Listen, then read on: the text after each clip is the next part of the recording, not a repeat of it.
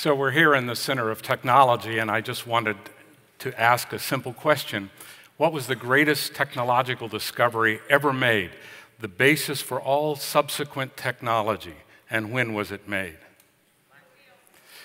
The greatest technological breakthrough of human beings is language, invented 2 million years ago in the first and greatest information age by Homo erectus, mom and dad. Homo erectus was one of the most successful creatures to ever walk the earth. They lived on this planet for nearly 2 million years. We have so far lived on this planet for a certain 200,000, perhaps as many as 500,000. So we haven't lived a quarter of the time that Homo erectus lived on this planet. Homo erectus was a marvelous creature. It had the greatest brain the world had ever seen, maybe the universe had ever seen.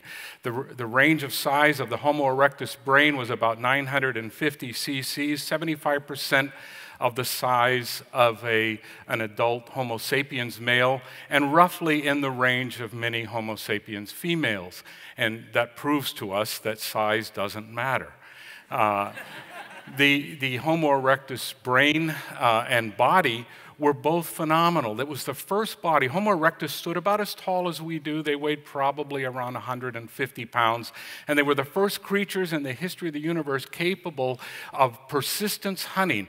Our bipedal gait enables us to run long distances and cool down more efficiently than quadrupeds. So Homo erectus was actually able to chase down its prey until the prey either died of heat exhaustion or Homo erectus beat it to death with a stone axe or a club. Homo erectus was a marvelous creature. And they had many accomplishments. Homo erectus made a variety of tools, starting with the Olduvon tools, and they kept these tools, and they transported these tools, and they improved these tools so that they had an upgrade, Acheulean tools, and they upgraded this to Levallois tools, and each tool was better than the one before. But they weren't limited to stone tools. Homo erectus also made spears, wooden tools that we have found, hundreds of thousands of year-old spears, and they made two kinds of spears. They made spears for throwing and spears for thrusting. What does a spear for thrusting mean? It means you're a 5'8" to 6'1" Homo erectus male, 150 pounds, and you run up and stick that spear into a mastodon. These were fierce creatures, these were brave creatures, and they were extremely intelligent creatures. So tools are one of the great accomplishments that lets us know what kind of brain they were developing. They also had representations of reality. This is a 250,000-year-old partially naturally formed and partially artificially formed by humans, by Homo erectus, Venus. It's called the Venus of Barakat Ram, and there's some evidence that it was dyed red in certain parts. A shell found on the island of, or found in Java with engravings on the shell by Homo erectus.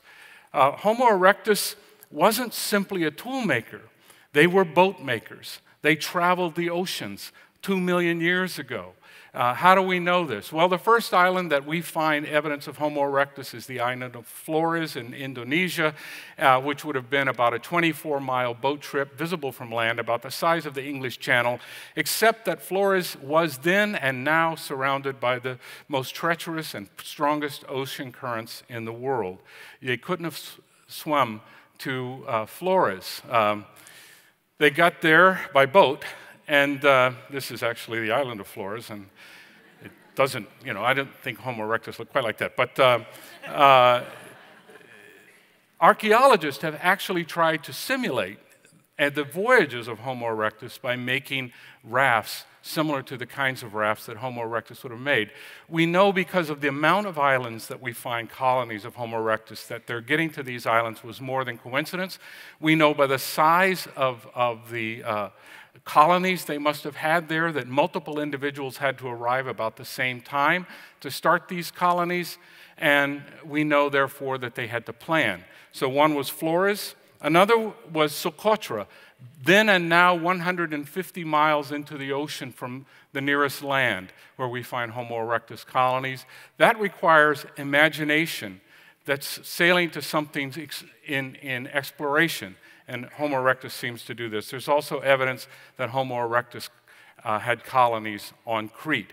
So Homo erectus was a seafarer, Homo erectus was a tool maker, Homo erectus was a very intelligent person, but they did more than this. Homo erectus also traveled the world by land. Homo erectus evolved 1.9 million years ago. By 1.7 million years ago, which is not very long, they were already in Beijing, they were in Indonesia, they were in the Middle East, they were in Europe.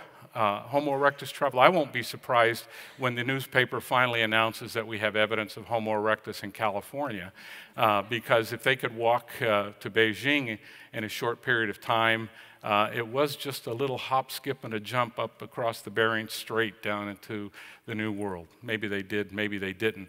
But their abilities show that they were capable of a tremendous amount.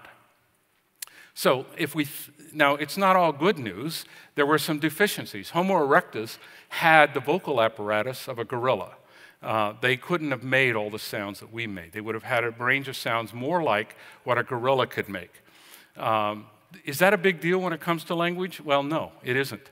There are many languages today that have less than 12 sounds. Here's one.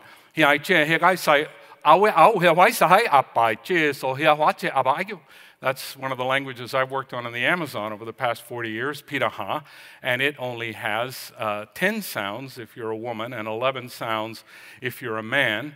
And with 11 sounds, you can produce a fully functioning human language. So was erectus capable of 11 sounds? Well, they didn't even need to be capable of 11 sounds. You can type anything you can communicate in English into your computer. You can type it in Microsoft Word or whatever program that you use. And when you do that, how many letters does a computer use? Well, ultimately, a computer only uses 2 letters, 2 sounds, 0 and 1. And with those sounds, you can communicate anything. So erectus theoretically only needed to be able to make 2 sounds to communicate. Our ancestors were the first and only talking gorillas with the anatomy that they had. Their brains not only were smaller, they were somewhat slower than ours by the evidence. Their childhood development was faster than ours, which is a disadvantage cognitively because our children have more time to develop. I think it's about 30 years now. And they are able to put into place all sorts of cognitive mechanisms. When I tell this joke in college, nobody laughs, but we know.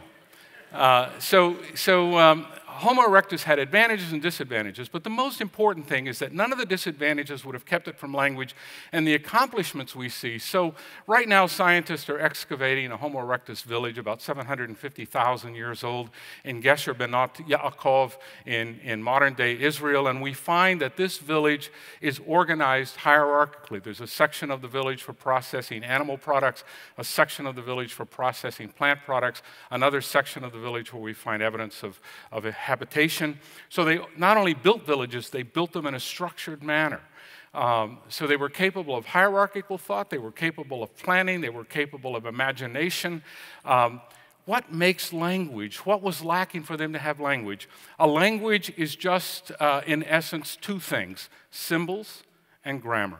And how many symbols do you need and how much grammar do you need? What's a symbol, first of all? Charles Sanders Peirce, a philosopher from the United States that lived over 100 years ago, defined 3 kinds of signs. Indexes, which are signs that are physically connected to what they represent. So you go outside, you smell smoke, you know there's a fire. Smoke is an index of fire. You see a footprint, that's an index.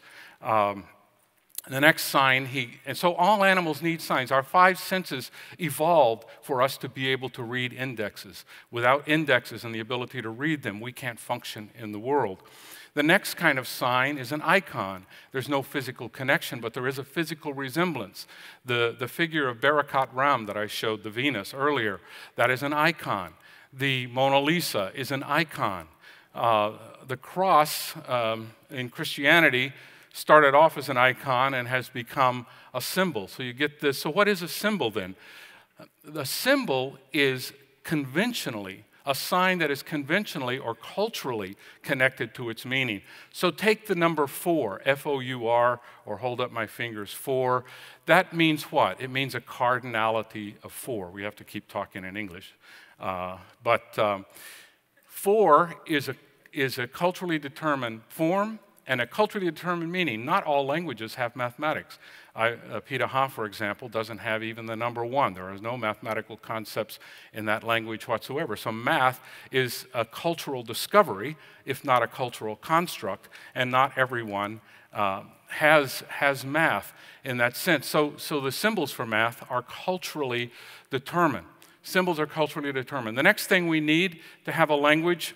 Oh, and here's a fascinating fact. When Peirce said that indexes come first, or more simple, and then icons, and then symbols, he inadvertently, indirectly predicted exactly what we find in the archaeological record.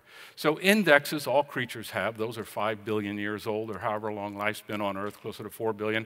But when did the first icon, the first image, appear in the archaeological record? Well, we have to go back 3 million years, which is not that far back, to Australopithecus africanus. And we find in a cave of Australopithecus, the Makapansgat cave of Australopithecus in South Africa, a small little 2-inch by 3-inch stone called the Makapansgat pebble, or the Makapansgat manuport, because it was carried to the cave. And some Australopithecus recognized on this little stone a human face. It looks like the original smiley face t-shirt. And Australopithecus was fascinated by this. We know that because they carried it from miles away and took it to their cave and kept it there. Now, it's possible it was a coincidence. Maybe they got it stuck between their toes. But 2 inches by 3 inches is a bit big for even Australopithecus toes. So they seem to have carried it there because of what it represented. So first we see icons, first we see indexes, then we see icons, and next we see symbols. So what can a symbol be? Think of a shovel. Often when people talk about symbols, they think of abstract art, but abstract art isn't necessary for symbols. Think of a shovel. A shovel's a tool, but when we see a shovel, we think of labor, we think of blisters, we think of gardening, we think of our family, all sorts of memories. The shovel becomes a symbol for a series of cultural values. The tools that Erectus used were easily understood as symbols in the way that they were taken care of. They represented. In fact, we find a special hand axe, Excalibur, a colored quartz hand axe, buried in an Erectus burial site that indicates that they saw in this tool, as I'm saying, something symbolic. So they had symbols. They had the capability for symbols. They had planning. They had hierarchical reasoning. They had ordered thought. So they needed a grammar. So what kinds of grammars are there? Well, there is one popular theory of grammar by someone I will not mention, but this particular theory of grammar is a little more elaborate than we need. I have identified 3 kinds of grammar in my field research over the last 40 years. One I'll call G1, and the next one is G2, and the last one very originally is G3. And G1 grammars are just grammars in linear order, and we have examples of this in English. You drink, you drive, you go to jail. No shirt, no shoes, no service. It's just words in order. But the next kind of grammar, a G2 grammar, and let me point out that there are modern languages such as Riau of Indonesia and Pitaha, in which serious psycholinguists have argued that their grammars are of this G1 type, just words in linear order. A G2 grammar has hierarchy. So if you drink and you drive, then you go to jail. You take the words and you make a larger sentence. And a G3 grammar has hierarchy and recursion. If you drink and you drive, and you know you shouldn't do that because your wife's going to get really upset because her father told you the last time that you did that he was never going to give you bond money again, and so you can just keep on going. Those kinds of grammars are found commonly in the world's languages, but you can express anything from a G3 grammar in a G1 grammar. Mathematically, they're all of equal power. So once you have symbols in a G1 grammar, you have language, full-blown human language. We find those today. Was Homo erectus capable of that? Yes, they were. Did they show the kinds of communication, correction, cooperation, planning that would have required human language? Yes, they did. All animals communicate. There's not a single animal in the animal species that doesn't communicate. But it still seems that only humans communicate by means of language. Only humans have elaborate, symbolic, grammatical systems that allow us to communicate. But is there anything about what we've said that requires that grammars be a mutation, or that grammars be innate, or that grammars be an instinct? Doesn't seem any more than that there's an instinct for chemistry, or an instinct for building cars, or an instinct for making burritos. I can find making burritos in my brain somewhere. If you did an anatomy, you could identify where burritos are made in my brain, where that knowledge is, but that doesn't mean it's innate. It just means that's where it goes when I learn it, for a variety of reasons. So language, by all that we see, has been invented. It has been developed over time. So as soon as a culture gets hold of language, it starts to change it. Languages are always changing. Sometimes they become more elaborate. Sometimes they become simpler. Homo erectus started the process of language through the accomplishments that they had, through what we know about their reasoning abilities, and through the artifacts and villages and evidence of voyages that they left in the archaeological record. Language started, if this is all correct, I urge upon you the view that it is, if this is all correct, language started then 60,000 generations ago. It's one of the greatest breakthroughs, the beginning of the information age for humanity. It enabled every other accomplishment of our species. And if we go back to this guy, we'll call him Johnny Erectus, in the sense of upright and opposed to other senses. And he is the person who first spoke, the first person perhaps who said to someone else, "I love you," or who said, "Let's go," or "I want that." Imagine the possibilities and the elaborations. 60,000 generations of language. TED Talks are an example of an attempt to harness the power of human language. There is nothing more powerful on earth than human language. We still don't understand everything about it, but we know that it makes us who we are, the ability to speak and communicate with one another. So as you leave TED this evening, as you leave these talks and this day that we spent together, use language, talk, and listen, and appreciate the value of this marvelous invention that these talking gorillas, Homo erectus, our ancestors, the first humans to walk the earth, gave us. Thank you.